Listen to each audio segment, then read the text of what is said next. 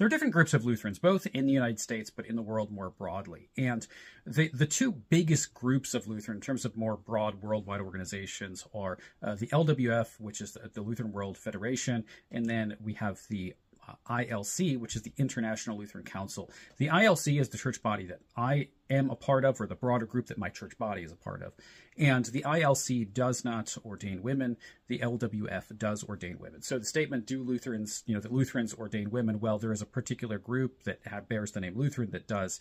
But we are what is called confessional Lutherans. Confessional Lutherans believe that the documents in the Lutheran Confessions, the Book of Concord of 1580, they are true. The statements there, we have to actually adhere to them as pastors. So we don't have the freedom to disagree on a number of theological points. And so those groups that are part of that confessional group, the ILC, do not ordain females to the pastoral office.